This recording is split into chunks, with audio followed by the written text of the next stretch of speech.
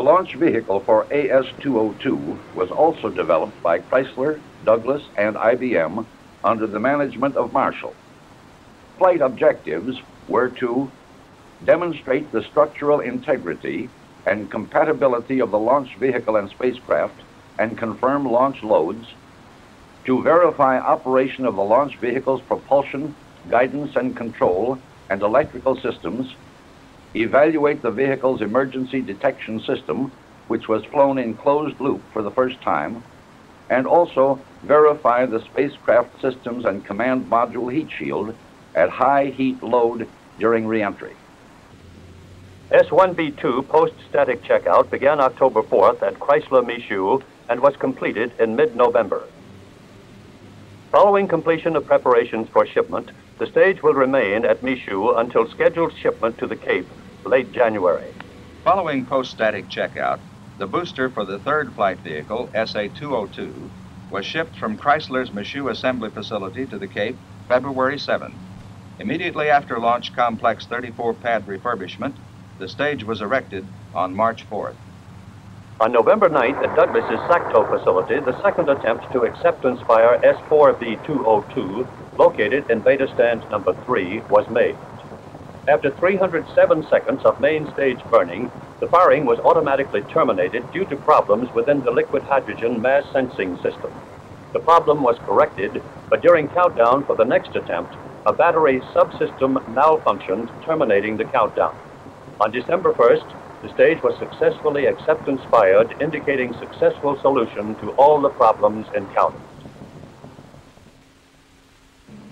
At Douglas's SACTO facility, post-static checkout of the second stage was completed January 6th. The stage was shipped from SACTO by ocean vessel January 15th and was offloaded at the Cape January 29th. It was then moved to the vertical assembly building for inspection and storage. The stage was stacked atop the booster March 9th. At IBM Huntsville, SIU-202 assembly, started last quarter, was completed in mid-December. Checkout began immediately with completion planned for early February. Installation of components in the instrument unit for the second flight vehicle was completed on February 23rd, and checkout began the next day.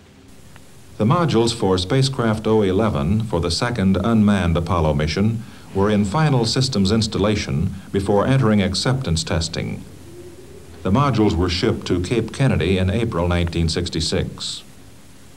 The second Apollo Saturn mission will be flown with unmanned spacecraft 011. The spacecraft entered final systems checkout at Cape Kennedy in preparation for mating to its uprated Saturn I launch vehicle early in the next reporting period. Following completion of vehicle erection at Launch Complex 34 last quarter, SA-202 continued in pre-flight checkout throughout the report period. AS-202 launch is planned for next quarter.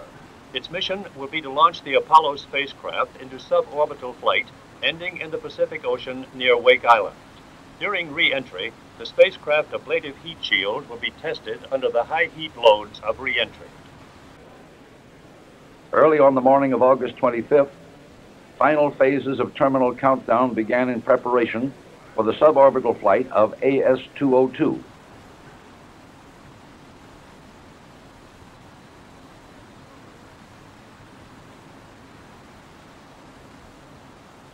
After a 45-minute delay due to a programming problem on a downrange tracking ship, Apollo Saturn 202 was launched at 12:15 p.m. Eastern Standard Time.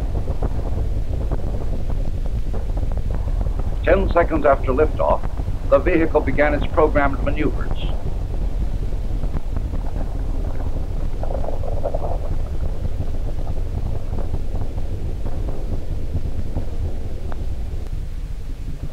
Following a first stage burn time of 2 minutes and 23 seconds, the second stage ignited, and 23 seconds later, the launch escape system jettisoned.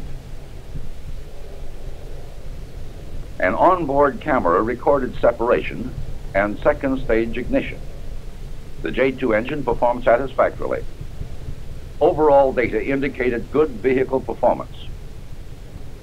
The emergency detection system, closed loop, operational for the first time, performed as planned.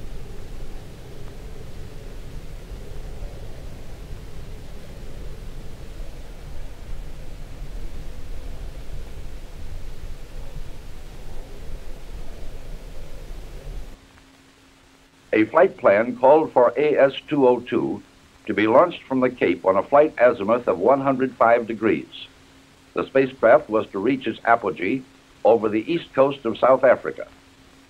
The command module was to re-enter over the Pacific Ocean about 235 statute miles east-southeast of Wake Island, with a total planned flight time of 1 hour and 33 minutes.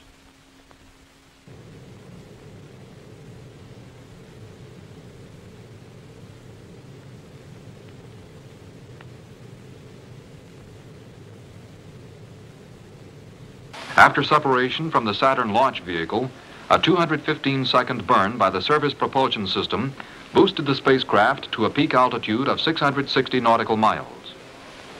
A second burn of 85 seconds by the main engine placed the spacecraft into a high-heat atmosphere entry position.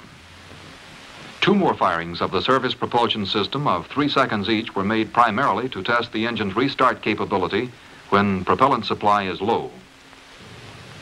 This was the first flight for the fuel cell system, the unified S-band system, and the Apollo guidance and navigation system, which controlled the engine firings and modulated the lift vector for controlled entry.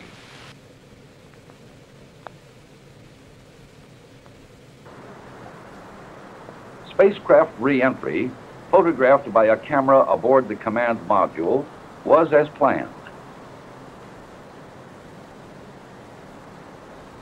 The long-duration entry, reaching a velocity of almost 19,000 miles per hour, subjected the heat shield to heat loads of approximately 20,000 BTUs per square foot.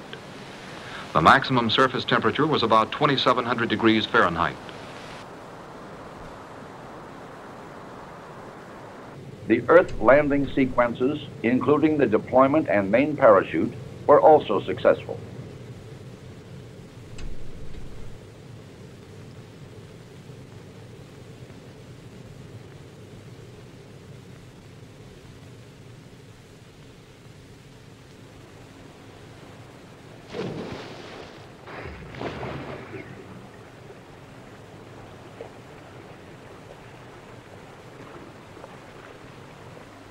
The command module landed southwest of the planned impact point.